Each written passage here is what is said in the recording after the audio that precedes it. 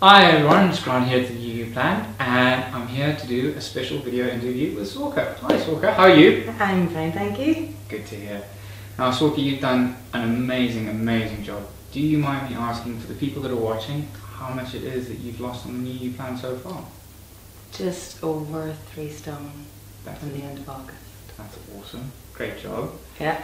And from the end of August, so that was last But year. it's been on and off. It hasn't. I've had holidays and things. Things like that. Well, no, even so, you'd be breaking for refeed, which is actually something that we'll talk about a little bit. Yeah. And do you mind me asking them, because for a lot of people, when you mention a weight, it doesn't put it into perspective what that's meant in terms of the dress sizes, because everyone's going to see from the photos that we're going to share, you've done an amazing job. Do you mind me asking what it was in terms of dress sizes? I was probably going to a size 18, and I'm now like a 10, 12. Bought my first pair of size 10 jeans this week. That is awesome. So, yeah. Awesome job. Yeah. And I suppose then, what was it that the turning point that made you decide to take up our diet? What was it that clicked and made you start? Reading all the stories of how quickly it worked. I was always someone who was, no, I am not doing all the diets I've done. I'm not doing meal replacement. I'm not doing it. Okay. But reading the reviews, I was like, you know what do I have to lose? Absolutely, that's fantastic. And that was then your reason for doing TFR. Do you mind me asking what it was that made you, what was the turning point that made you want to lose weight? I couldn't go up any more dress sizes and putting on, going out or even going to work for the day and having to go through about 5 outfits without, as in to get something to fit. Looking at photographs, cropping photographs. You mentioned that. Yeah, not feeling like I could do the things I wanted to do because I felt, even sitting I felt uncomfortable because I just felt like I was getting too big. Okay.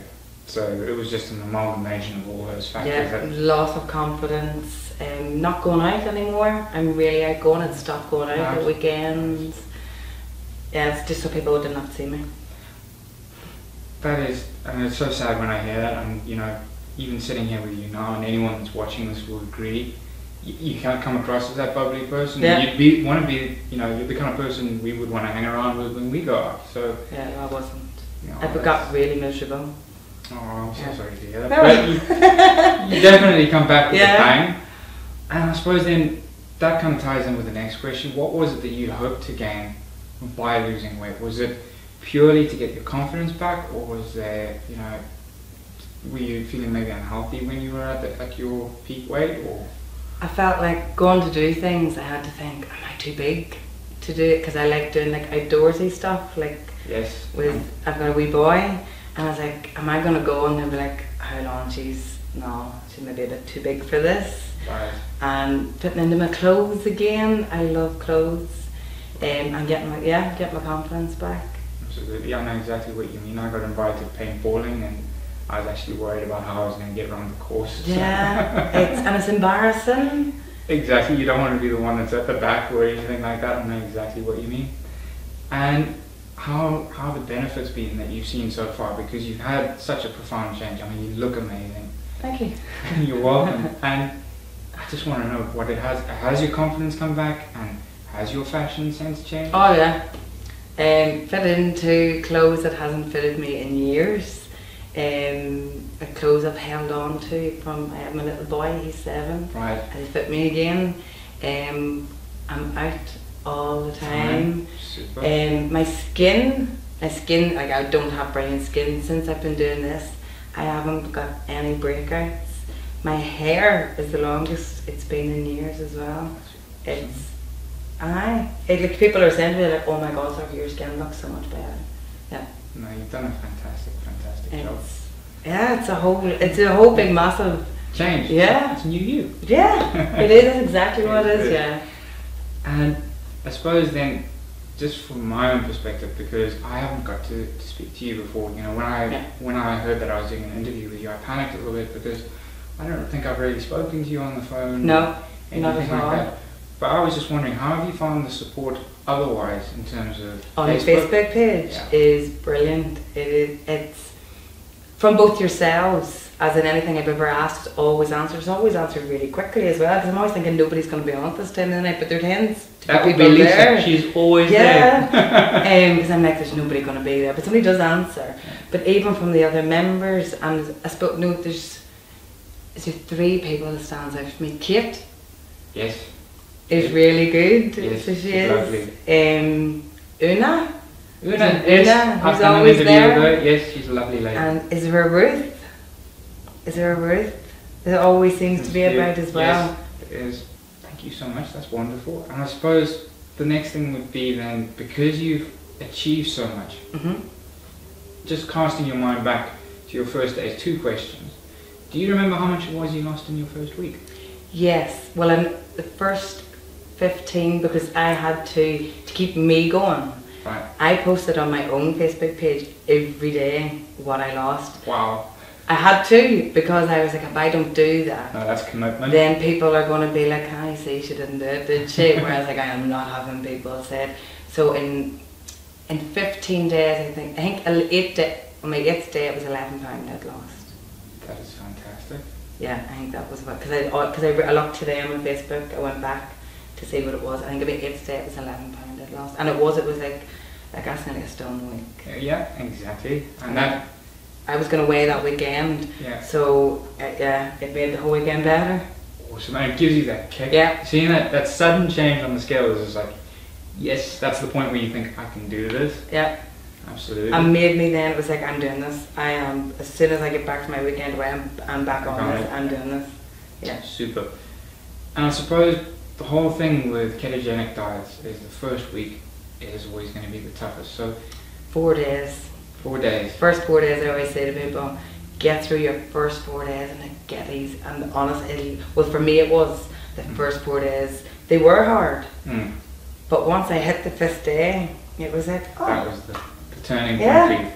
Absolutely. And do you mind me asking what it is, just for the people watching, what it is that you did in those 4 days to keep you motivated? I mean, posting on your own Facebook, that's a brilliant way to stay accountable, but you know, was there anything else that you were doing? Trying on clothes, looking at photographs, looking at clothes I wanted to fit back into. Right. Yeah, things, I bought a dress and I was like, I am getting into that dress. I'm getting into that dress and I'm going to look good in that dress. Awesome. And have you done it? At the end of November, yeah. In the dress, yeah. That's super. But even between then, I wore it at the end of November and then I wore it again the beginning of January. I went on holiday and you can see the difference in them 2 times as well. Well, it's always nice, like, I don't know if you saw that interview I had with Maria, just what you said there. When someone wears the same bit of clothing again, you can just see that sudden jump. It's fantastic to see. Oh yeah, definitely. Whereas one you'd be like so into it, and then the next it's like, yeah, that's good. Well, I suppose the next thing then, because we've covered that part of just the initial getting through it, how hard did you find it to stay on track? It was quite easy after that, wasn't it? After that, it was, for me, it was, it was easy in that because after the first stone, I was like, I feel so much better after this. It's going to get even better. So that kept me motivated. See, once the first social functions and stuff was over, then it was grand. Absolutely. And what everybody says is, which at the start you're like, whatever, your taste buds really do change. Yes, I've noticed that, absolutely. A guy was like, oh, no, when I'm off, like on holidays for a week, I'll drink like coffee with milk in it. I don't like coffee with milk in it anymore. Totally lost cravings for things. Absolutely, it was the same thing with me with my tea. I would have a lot of sugar in my tea, and after I did this diet, just when I went home, I noticed that I wasn't having sugar in my tea afterwards anymore.